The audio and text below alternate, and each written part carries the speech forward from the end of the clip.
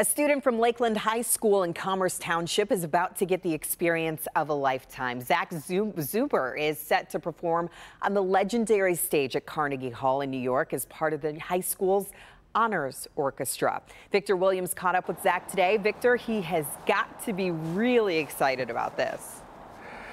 Oh yeah, Pamela, he's excited, and really this is quite the impressive young man that's getting ready to take his talents all the way to New York City. And as you guys will see, he's kind of a big deal. Be in New York for about 5 days. And then after that, I have a bunch of college auditions and stuff for next fall. 17-year-old French horn player Zach Zuber is preparing for the concert of a lifetime, performing second horn with the high school honors performance orchestra at Carnegie Hall.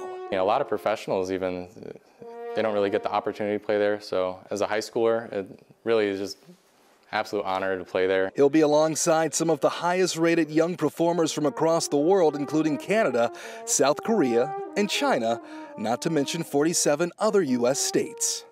I never expected it in the first place, to be honest with you. And I'm really excited to be able to play with some fantastic musicians from all around the world. So I think it'll be a great experience. Zach's been studying music for 7 years, and all that hard work and determination is already starting to pay off. He takes the stage of Carnegie Hall on February the 4th. I think it's a great start into a musical career for me.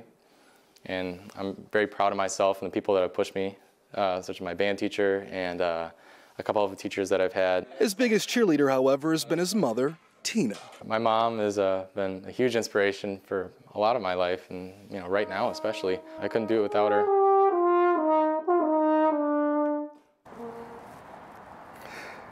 And Zach is also a member of the Huron Valley Marching Band, along with several other things, so really he's just a talented young man all around.